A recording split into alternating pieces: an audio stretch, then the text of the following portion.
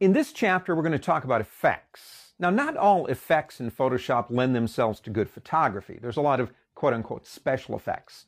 But there are some things, effects if you will, that Photoshop can do that enhance images.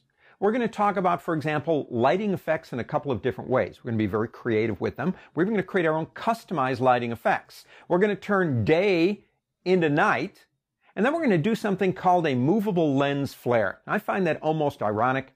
All my life as a photographer, I worked to stamp out lens flares, and now that I'm in Photoshop, I use them all the time. Well, maybe not all the time. Anyway, this chapter is about effects. Let's go.